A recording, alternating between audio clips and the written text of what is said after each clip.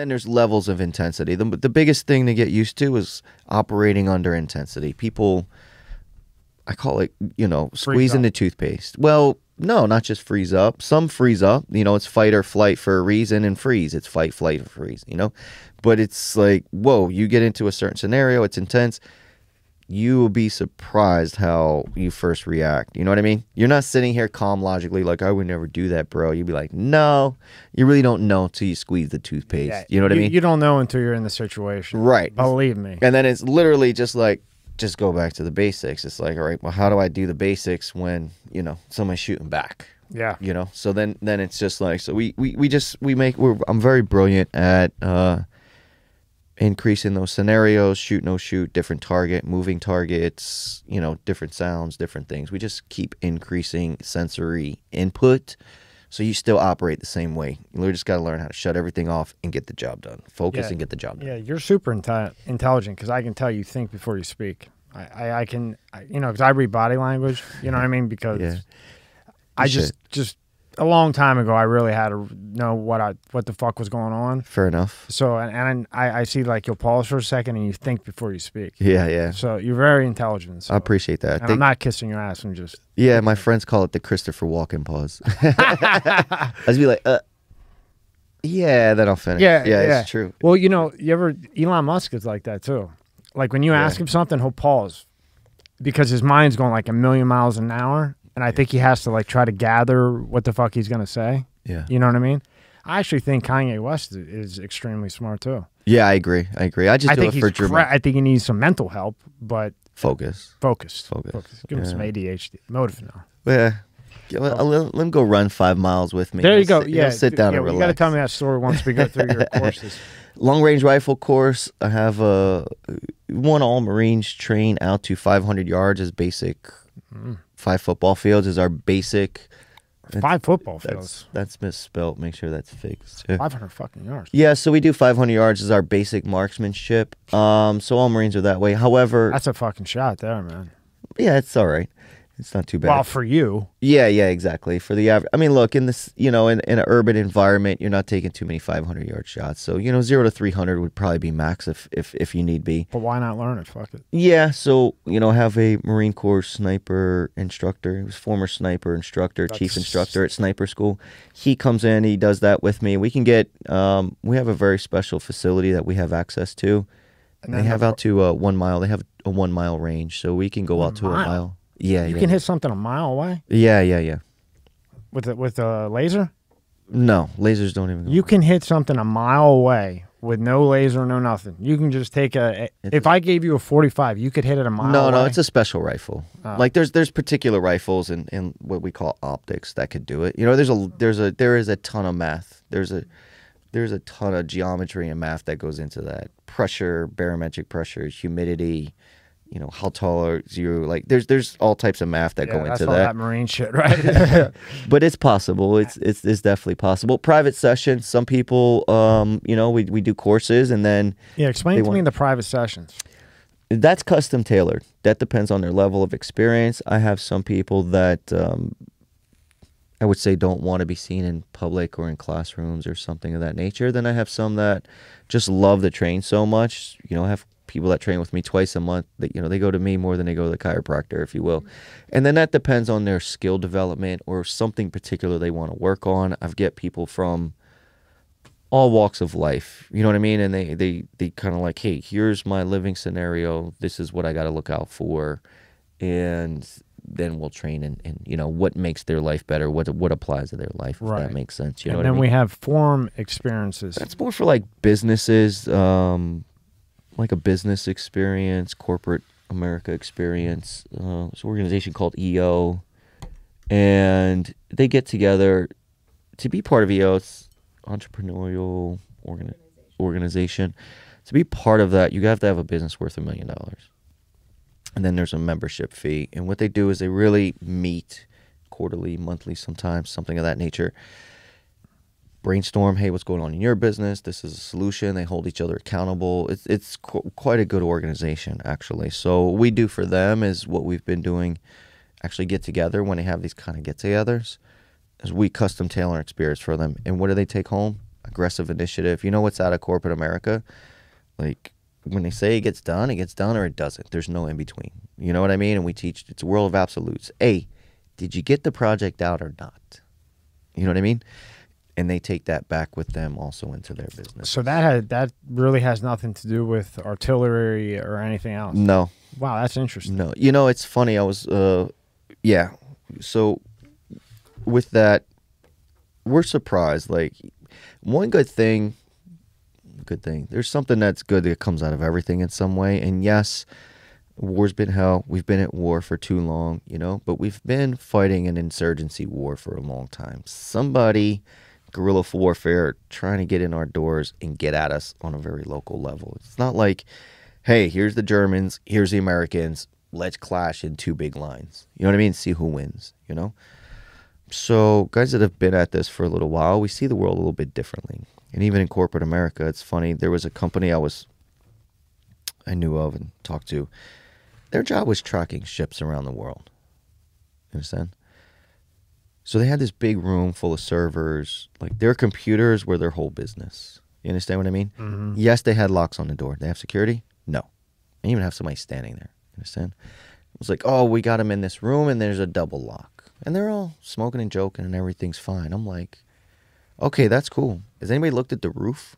It's like, whoa, I mean, you got okay. 70, you got 700 servers here with all kinds of intelligence on it, and you don't have anybody to protect anything. Yeah, well, they were paid to track international shipping, right? So they were like, if, you know, they could be like, this ship is here in the world, it's going to arrive here at that time, and all that information is super important. Does that make sense? Yes.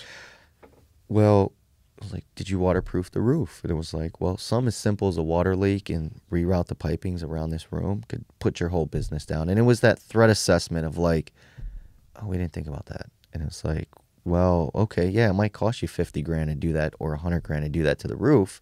But like, literally, that's your whole business comes down to this. It could be something as a water leak in the roof. You know what I mean? That was a good move to put that in there. So our threat assessments, kind of looking at the corporate world, hey, what do you deal with in your business, or the multiple businesses in the room? And just from dealing with people, look, hell, I just had a trash can fire outside the door of that place and the sprinklers go off. And from that, I just ruined their whole business. Whose idea was it to add this to the courses? You or Sam? It was actually a student of ours was part of it. A couple of them are actually part of it. And they came to us like, man, we're about to have this, you know, meeting. We call them forums, get together type deal. We'd love to have you there. We did one and it was like through the roof. It was amazing. And then everyone's like, you got to do this, you know? So we let the market tell us. I think that was a killer move putting that in there, bro. I think that was a killer move. Thank you. Yeah, that was a really good move. Click on courses, actual courses that you can kind of there. You got a couple scheduled. Now, go back to Chrome. Oh, it's there. Just click on the top, just like actual. That courses. actual number. Yeah. Click right there. There you go. And scroll down. That's our calendar of events. You can go through there. So now, if somebody wants to sign up for, you know, you're done, I guess, for September, right? For the most part, yeah. What's today's date? Yeah, when's the next base? Well, like actually, October no. 9th. You got one tomorrow. You got long day training tomorrow. That one we ended up moving. I did it already. On the 25th, it's not up there yet. So what excuse me, every once in a while we'll throw in specialty workshops. Like, if I get somebody that's a professional in a certain area, does that make sense? Then we'll just kind of do one-off shops. It's not necessarily part of our basic curriculum, if you will, but I still work with a lot of guys that contract. They're super active. I mean, they've just done one thing for 10 or 15 years so well, and they teach it so well. And then if I have access to them, we'll bring them in and we'll do specialty courses. So this is what we're going to do there. Yeah. Yeah. I mean, and it's not really that bad. Like, if you go down to long day training, I mean, $695, that ain't shit. Home defense workshop was $695. That's a full 8 hours, room clearing, how to deal with your family. Yeah, long training day was like $295. The long training days are $295. Yeah. Good shit. Yeah, I mean, fuck. So now, if somebody wants to do a private session with you, right? Mm-hmm. Now, you don't have anything scheduled. Do you schedule them? Or you work it out? Yeah, there's this calendar's just getting built out, and we'll have the accessibility for the privates on here. So you'll just click a button. This just went up like 3 days ago, so we're in a process of getting it all together, redoing it. Right now, hit the contact, call the 561 number on there. Yeah, I'll have all that in the description for you. Yeah, Samantha will schedule it. If you wait like another week or so, then they'll all be in there. You could click an available date and time. Yeah, go to our mission. Go to our mission. Now, Alex, how many people do you take? Like when you have like the course on the 25th, I believe. Correct. Yeah. Is there a certain amount of? Do you have a limited number of people that you take? Great question. So what we do is we do limit the amount of people. I'm not necessarily the cheapest guy. It's not super expensive, but what we do is we limit our courses to 10 people for the most part, and then we'll have at least 2 instructors, if not 2 to 3 safety officers. So it's like a 2-to-1 ratio. For every 2 students, there's somebody like watching them, making sure everything's going smooth. And then there's a lot of attention to detail. So when you're a class of 35 or 40 people and there's a couple instructors, you're shooting, you're doing whatever here. By the time they get down to tell you, hey, don't do it that way, you've done it 200 times, and we call that a training scar. Now you got to untrain that and fix it. Does that make sense? Absolutely. So we catch it super early, like, nope, do it right. Nope, do it right. Nope, adjust this. Nope, do this. Nope, do this. So we don't let you kind of get something instilled that's not good. Does that make sense? So it's a lot of personal attention, super safe, you know. You don't get people waving around doing whatever they want to do. Fucking gun. Yeah, exactly. So we'll limit classes to 10, and then a lot of personal attention. Yeah, I completely understand, because Sam had asked me what else I do, and I said, you know, I do SEO marketing, coding, you know, ranking, all that other shit, and I have 10 good contracts, and I keep it at 10. Unless it's something, unless somebody comes to me that I like, that I want to do. You could come to me and offer me $50,000 a month. If it's some like website that I don't want to do it and I'm not interested in it, or I just know it's going to be a bitch, I don't want it, because I don't want the headache. You know what I mean? So I keep it to 10, and I can relate to what you're saying, because say I do 20, right? Then I can't put enough attention in the 10 that I have. So if I'm going to do it, I'm going to do it right. So when I do it, I have them come in, sign year contract with a lawyer, and you know marketing, because, you know, these fucks think that in 2 days you're going to be on page 1. And you know. So, you know, like you're mid-range, you know, and I charge, and I'm not cheap, you know, because you get the cheap shit, then all you hear is the complaining, right? So I've been doing this for 17 years. You know, all my life through everything. I've always been doing the marketing. So I have 10. I keep it at 10. I won't take any more unless it's something really, really, you know, whatever. And when I do it with lawyers, so that in 3 months you can't come to me and say, hey, I'm paying you this much and I'm still on page 5. Right. Now, you're signing a year contract. Right. The 17th of every month. And, you know, by the time we're done, this is where I guarantee you'll be, because I check the code and everything, make sure it's gonna get there. But so I can understand why you would keep it limited, especially with this shit. You know, this is, I mean, I'm talking about a computer. This is, you know, you're waving pistols around. Yeah. You know, you don't want, you know, 30 people there and some idiot, you know, fucks it up. You got to, like you said, for every 2, there's 1. For every 2 students, there's 1 at least safety officer right over top of you. Yeah. So it's like, it's literally eyes on is what we call it. Okay. You want to read your mission? Sure. My mission: create a world of courageous warriors. Throughout my life and travels, I became aware that we live in a fear-based world. Many of the problems facing us, individually and collectively, need solutions.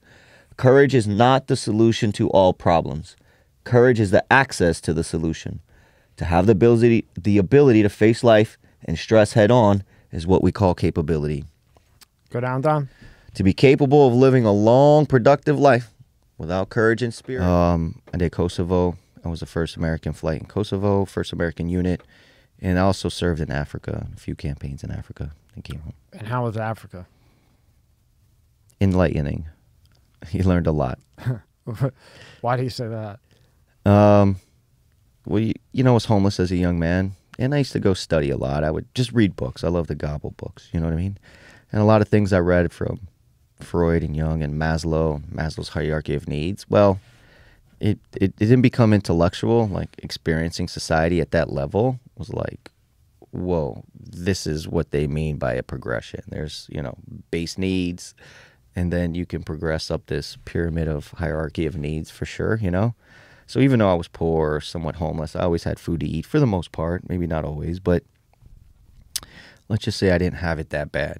You know what I mean? Like, no matter how bad I thought I had it when I went to Marine Corps, once I got to see the world, I realized that I had it pretty damn good. Because you thought you were going to go over there and see lions and tigers, right? And you go the fuck over there and you're like, okay, well, you know, this traveling around thing wasn't really that bad. It might have seemed bad at the time, but then when you see how other people live, right? Then you realize, well, maybe I didn't have it that bad. Yeah, let's just say there's not a middle class. There's a very small class of haves, and then the rest are have-nots. And the have-nots have not. So over there, it's like rich, poor, that's it. Rich and starving. That's it. One or the other. Yeah. Like. And were you guys on the starving side? No. So we went in and we were protecting the embassy. There was something going on in the country. I won't say where. And look, Africa's a big place, and there's some places that it's modernizing. There's a lot of things that are going better. There's some awesome things happening there. So I'm not knocking the whole country. Just where I was at the time that I was there. It was on the west coast of Africa, right around the Horn. Look, there's a lot that goes on. I mean, I can imagine it. Imagine you're, living on this one side and there's a big wall and you're looking on that side and it looks like Miami Beach and mansions and money and hotels and everything's perfect. And you're like boiling leaves off a tree to try and make a soup. The fuck? At some point in time, you're going to be like, yo, fuck this. I'm going over there to get something. So there's this constant pull between the classes. I can't believe they have mansions over there. I never knew that. Oh, it's brilliant. I mean, you can look it up on I believe Maps. You'd be surprised. It's oil money. There's a lot of oil. And that was another thing when I was, researching you, that they have oil over in Africa. I had no idea. I thought it was all like Middle East. The west coast of Africa is full of, they call it Mother Africa for a reason. It is the mother of the earth. And what is it? Mother? Minerals. Gold, diamonds, lithium, oil. There's just a ton of everything in Africa. It's mineral rich. Does Africa have anything to do with the gas prices going up now? No, the gas prices going up now were a decision by this administration of cutting off the pipeline. So now we're completely reliant. Look, if your neighbor made something, let's say your neighbor bottled water, and you could walk next door and buy that water, or if you made your own water, then you wouldn't have to go anywhere to go get that water. You understand what I mean? Well, now we have to go somewhere. And when you have to go somewhere and you're dependent on that, they get to make the prices. Supply and demand, So we upped a lot of the supply. We didn't have to pay so much, and it was independent. It was right down the road, basically, if you will, within this country. So by having to go across the world to get it, we're dependent on them. Because prior it was cheaper because why? Yeah, I should be asking you. Mm-hmm. So why was it? In the prior administration, why was it so much cheaper? Pipeline, Keystone Pipeline, pipelines from thing? Canada, shale oil, why in the fuck, fracking. Why in the fuck would he do that? Why would he shut that down? The reasoning presented to the public was that fracking has a negative effect on the environment. Don't give me this climate shit. So that was pretty much it. It's like, okay, we'll save the climate and we'll deal with it a certain way. But the thing is it still comes out of the ground. Yeah. You understand what I mean? Well, okay, we're not getting it out of our ground, but we're still taking it out of the ground somewhere else. Well, they want everything to be electric by 2025. I was reading. I forget. I was reading in something. Yeah. Like every car to be electric. Sure. That's a fucking joke. Yeah. Well, it's funny. It's like, let's not take it out of the ground here, so we'll take it out of the ground halfway across the world. Then there's a ship and a plane and forklifts and material, and by the time you burn up all that oil, you've done triple the amount of carbon in the field because you didn't want to get it from here. Yeah. See, nobody thinks of it. Like, well, they know it, but you don't hear that. All you hear is, well, this is better for the environment, or this. No, you give them too much credit. They really don't know it.